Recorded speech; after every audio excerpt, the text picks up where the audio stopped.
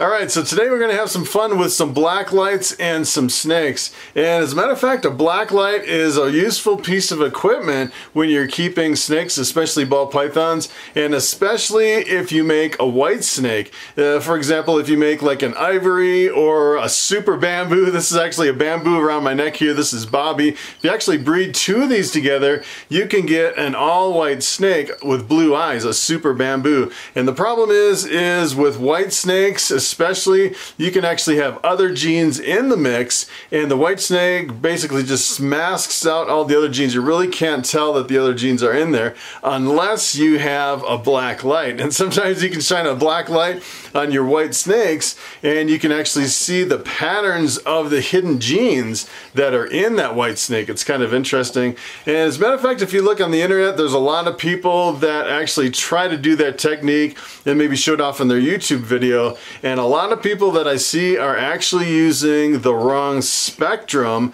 of the black light. As a matter of fact, not all black lights are the same. There's different spectrums. As a matter of fact, the very first one I got was in the range of 395 to 400 nanometers, and that's pretty much the wrong spectrum for black light. I actually did a video a few months ago on that, and I really wasn't that impressed with the black light, and I decided to kind of look into it a little bit more, and come to find out I'm actually using the wrong wavelength of black light. And if you use a wavelength that's up close to 400, essentially what happens is you're kind of tapping into the visible wavelength of the blue spectrum of light. So you kind of see a little bit popping out underneath with the black light, but you have so much blue light on top of that that it's kind of masking out the dramatic effect of the black light in the snakes. So what you're actually supposed to use is you should use a 365 nanometer spectrum.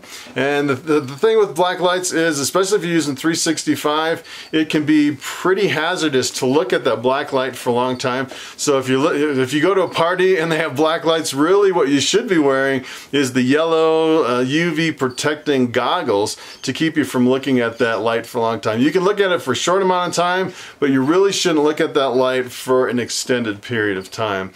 And I'm going to shine some black lights on some snakes today, and let me tell you, it definitely won't transfer the harmful rays through the camera to your YouTube screen. You definitely won't see. You won't have to wear any kind of goggles to actually watch this video. You're 100% completely safe. So what I'm going to do is, I know pretty much my albinos were the most impressive on my last video. And I want to pull those out first, and I want to show you with regular light, and then I want to show you with the kind of the high-end spectrum. So I actually have two lights here. I have this one that I bought originally. This is the 395 to 400 nanometers, kind of a floodlight. And then this other one, I just kind of wanted to play around with it. I actually bought just a little kind of one of the torch lights with a little clicker on the back. And this is going to be the light that is pretty impressive. As a matter of fact, I was walking around the house with this, and it's amazing what you can actually see just kind of popping out. This looks at everything, and it's pretty amazing the difference between these two lights. As a matter of fact, if you're into scorpions can really reflect the UV light like a black light. You can take this little light here and go scorpion hunting, and the scorpions apparently just kind of pop out because they really glow under this light. So we're going to use these lights to check out some snakes. Alright, so take a look at this snake. This is my albino, 100% het pied, and the funny thing is about this girl is she actually looks like there's two different types of yellow through the snake. It is really interesting under the black light, and I haven't actually looked under the new black light. It'll be kind of interesting, but this is what it looks like just under regular light. It's kind of interesting that this snake looks pretty much like a normal ball python, just a straight albino. And I want to turn off some of these lights, and I want to show you what this looks like under the first black light that I actually have, and that is actually the 395 to 400 nanometers. And take a look at that. That is kind of crazy right there. That is a crazy looking snake. But I really want to look at this snake under 365 nanometers. So let's take a look at what that looks like. So take a look at that. It looks completely completely different. This really doesn't have a whole lot of coverage. It would almost be better as a floodlight instead of just kind of a hand spotlight. But that is really crazy. All the yellows kind of coming out in that snake.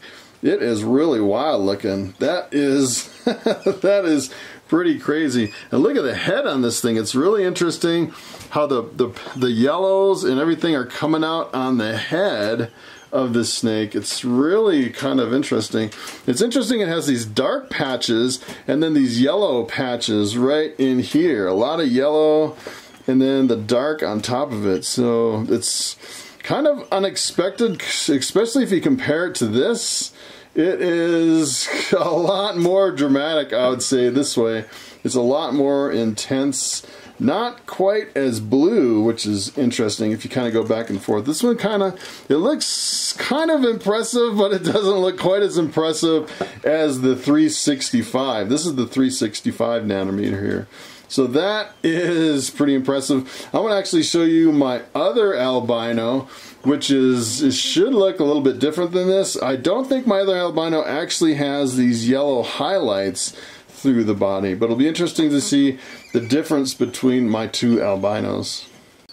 Alright, so here's my other albino. Definitely a completely different strain of albino. This one is a really high contrast. And this girl, look at how big she is. She's a really big girl. Actually, I bred them both last year and they laid eggs. And this year I gave them the year off, so they've been just kind of hanging out. Here in a couple months, I'm hoping to actually breed these two girls.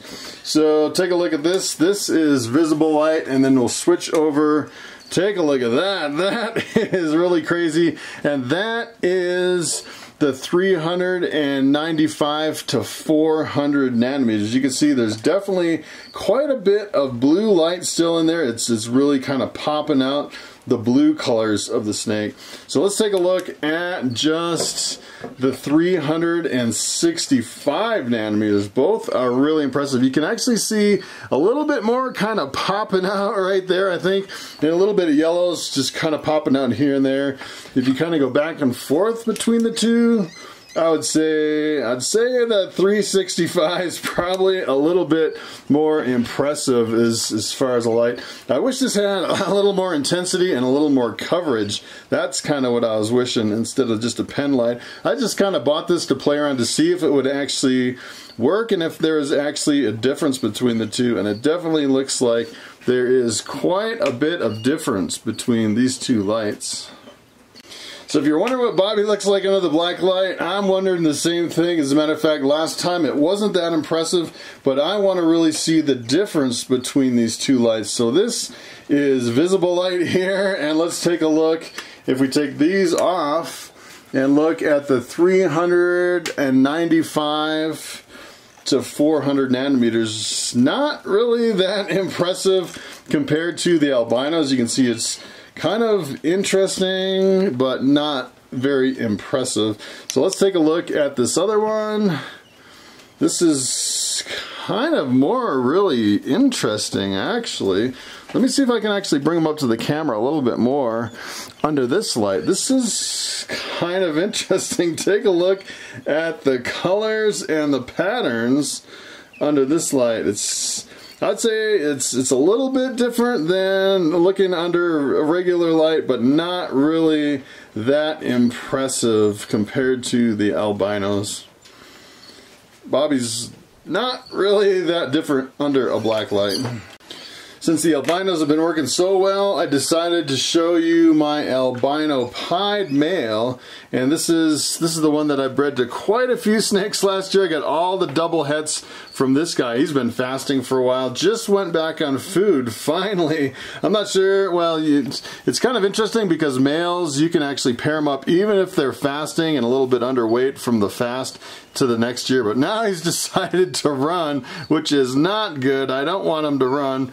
I want him to look at him under this light. So that is under the visible light, and then let's take a look at him under, this is 395 to 400, which is not quite that impressive. So let's take a look at 365. Take a look at that. That is pretty pretty impressive. Look at the pattern and the color on this in the middle part here. Let me see if I can actually grab them and show you. That is pretty wild. That pattern right in the middle. It's the snake is kind of running away from me a little bit. But you can take a look at the pattern. That is really quite different. And look at the head on this guy. Take a look at his head. Boy, he is really skinny. He's been really fasting for a long time. But it's funny, you start feeding them and they get their weight on really quick. And it's really weird how he looks in the UV compared to the visible. That is really wild. Alright, so take a look at this one. This is actually my bamboo lesser ball python. It's a blue-eyed leucistic. It's kind of interesting. It looks like a completely white snake with just a slight yellow line right down the top of the snake.